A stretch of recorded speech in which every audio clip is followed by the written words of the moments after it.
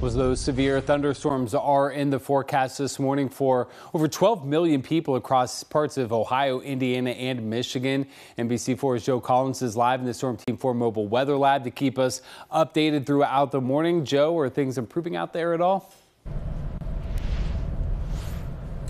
Matthew, good morning. Things have started to finally calm down a little bit now. The thing that is the most striking is the amount of power outages we've had. We'll get to those numbers in a little bit. We're going to show you our camera on our truck here. As you can see, it's starting to be a little bit light out and the roads are still pretty wet. However, the rain has started to die down a little bit.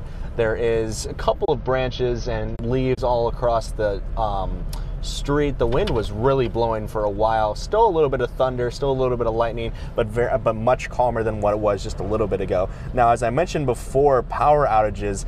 AEP has reported there's been 18,000 total Ohio outages and 9,000 just in Franklin County.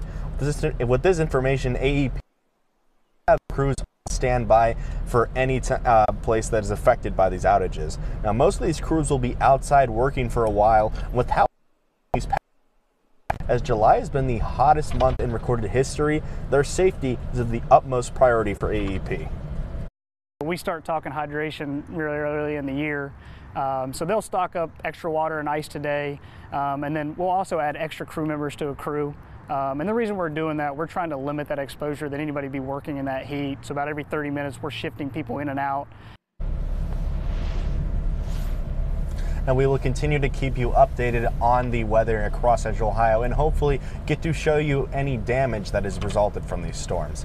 Local for you in Dublin, Joe Collins, NBC4. Joe, thank you. And you can get severe weather alerts sent to your mobile device with the free Storm Team 4 weather app. Just scan the QR code on your screen to download it or search NBC4WX in your app store.